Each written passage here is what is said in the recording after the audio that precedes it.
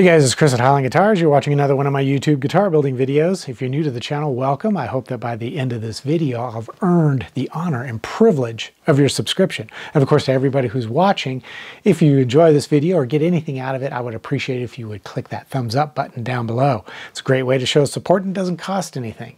And of course, if you'd like to take your support to the next level, you can visit eguitarplans.com or my Highline Guitars merch store. There's links in the description below.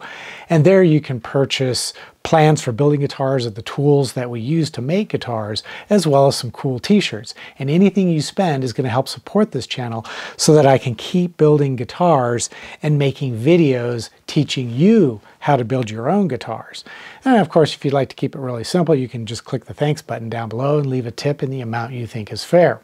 Okay, so what I'm going to talk about in today's video, as the title would indicate, I ran into a little bit of a problem as I was applying the Sutherland Wells polymerized tongue oil on this guitar neck. It had nothing to do with the oil itself. It had to do with the fact that when I looked at the neck in the right light, I could see some of the subtle tool marks left over from cutting the fretboard on my CNC machine. I thought I had sanded them out completely, but like I said, in the right light, I could see some of those tool marks still present. And I don't like that. I can't leave it there. You know, you can't feel them and you can barely see them, but just knowing they're there means I've got to fix them. Now, the beauty of using a product like Sutherland Wells polymerized tongue oil is that it's very forgiving. Even after you've applied it and it's dried and fully cured, you can still go in and make repairs if you feel the need to do so. And in the case of this neck, what I ended up having to do was just go back and sand those areas where I could still see the tool marks. And I sanded them out, starting out with 220 grit sandpaper. Then I jumped to 320, then 400, 600, and then I finished sanding that area with 800 grit, getting it really smooth.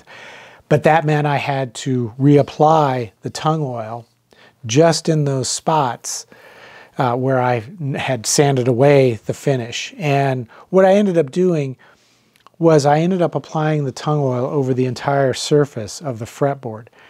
And then I would let it sit for about 20 minutes or so. And then I would go back in with a clean cloth and wipe off the excess off the top surface as well as on the sides.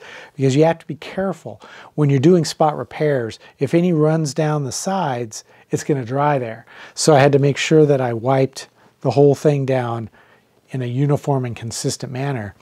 And then I would let it dry, you know, overnight for roughly 12 hours.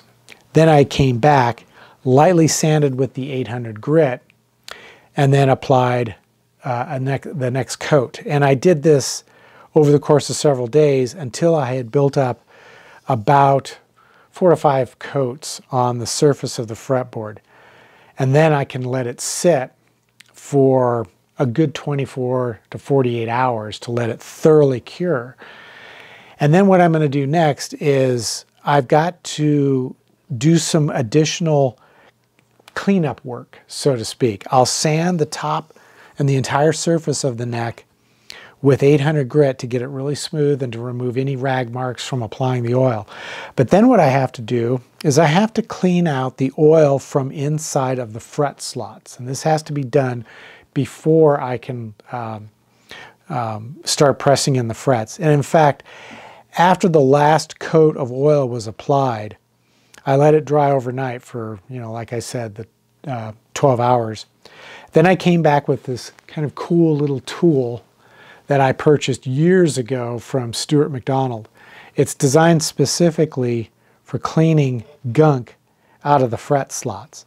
And even though the oil was allowed to cure, you know, for that 12 to 24 hours, down inside the fret slots, it's still pretty gummy, so it's pretty easy to clean it out.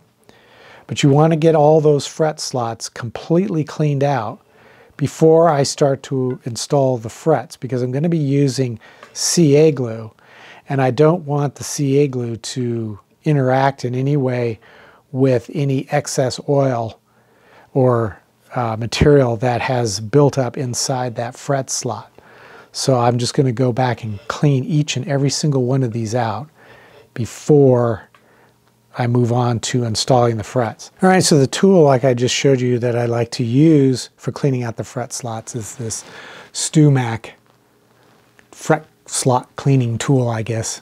It has a kerf of 0.020 inches, and it has a saw blade at this end and then another one at this end. And they're both opposite in terms of the direction of the cut that they make.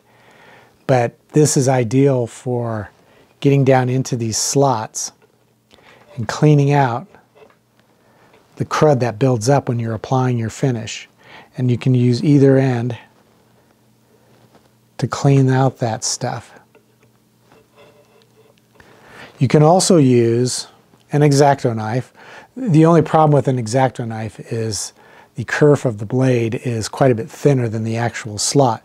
So what I would do is I would place the tip with the sharp end facing out, and then I will slightly turn the blade at an angle and then drag it through, and that's going to remove some of that stuff. And you probably have to do a couple of passes, but you can see how much of that oil is built up in there. It's quite a bit.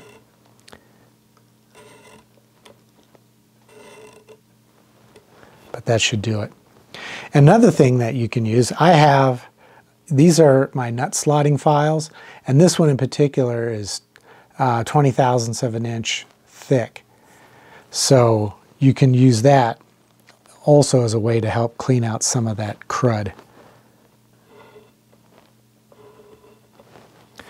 But that's one of the reasons why frets can be pressed in unevenly into a fretboard, is because there's crud in the slot, whether it's sanding dust or residual finish, and it can inhibit the fret as it's being pressed in.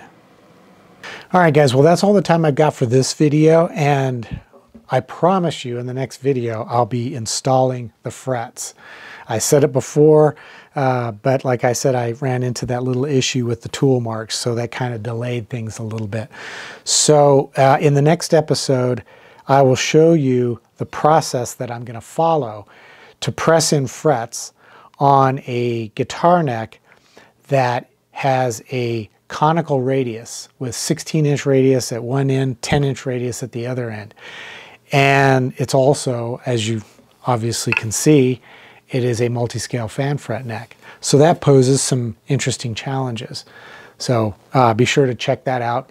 And in the meantime, click the thumbs up button, visit eguitarplans.com, visit my Highline Guitars merch store, click the thanks button, leave a tip in the amount you think is fair, and I hope to see you back for more guitar building videos.